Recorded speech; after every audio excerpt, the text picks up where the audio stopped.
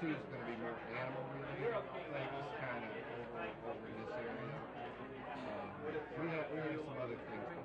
This is going to be a state-of-the-art, world-class inverted roller coaster.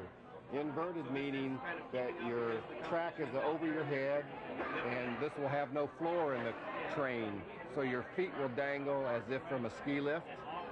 And because it's rigid to the track, we can go on the outside of a loop and go upside down. You'll go upside down 7 times.